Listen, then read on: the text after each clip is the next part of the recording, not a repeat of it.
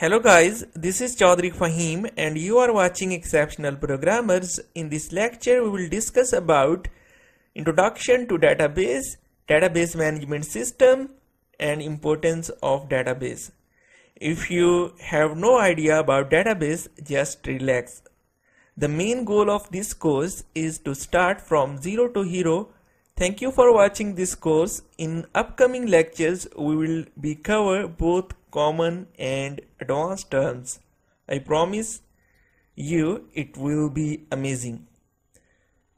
So the first thing you need to know is what is database. An organized collection of information in computerized format. Another definition: a collection of information organized and presented to serve a specific purpose. The purpose of a database is to store data in an organized way. Like a telephone book is a common database. By using database, we can insert, delete, retrieve, and update data easily.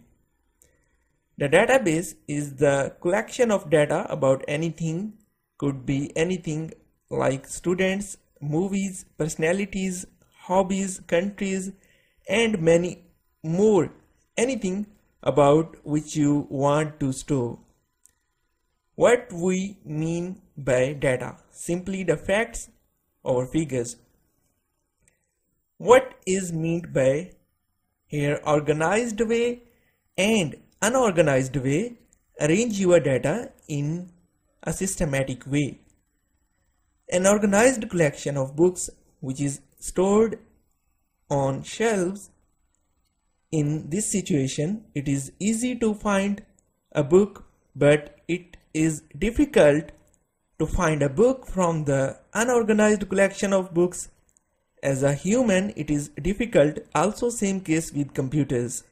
Another important thing that you should be very clear about is the difference between a database and the database management system.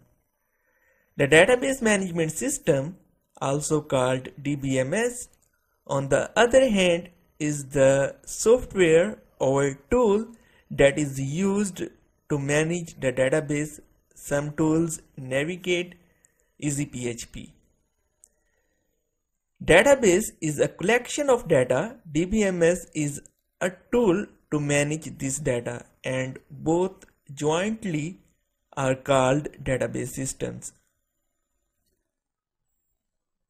Importance of database. Why database is so important? Application mainly store the data in the computer storage, then access and present it to the users in different formats, also termed as data processing. For example, banks, shopping, customers, services, and many other applications. Such applications are being managed by databases. Databases are related directly or indirectly almost every person in the society. Finally, we can say that databases are very important. These applications store data for future use. Database of these applications, every person in society gets benefits directly or indirectly.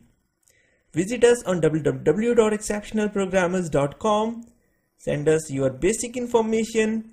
Please subscribe our channel on YouTube. Like us on Facebook. See you in next lecture.